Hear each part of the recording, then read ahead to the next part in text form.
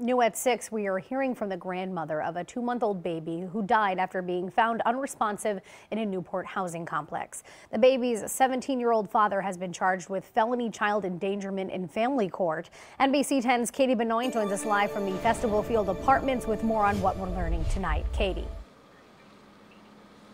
Hey Sam, we're learning tonight that the baby's name is true. Now there's a small memorial set up here in the apartment complex. I spoke to the baby's grandmother who says she's heartbroken and looking for answers.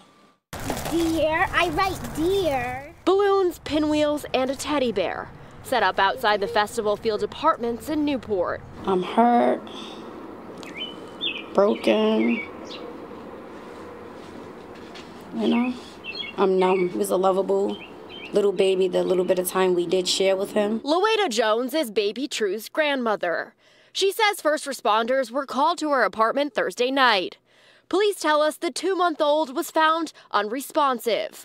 Life-saving measures were performed, but the baby was pronounced dead at the hospital. You think it was an accident, or was the baby in the crib? Was what an accident?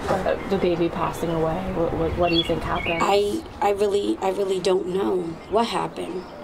I know the baby had some issues, but I really don't know what the issues was. While it's unclear what led up to the baby's death, police say a 17-year-old was charged with felony child endangerment. Jones identified that teen as her son. He's being held at the training school.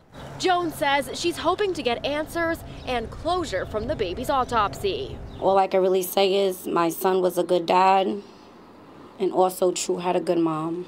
If there was something that did happen and take place, I can assure you it wasn't murder, it wasn't intentional, whether it came from my son's side or whether it came from the mom's side, because they both was good parents and they both loved their child unconditionally.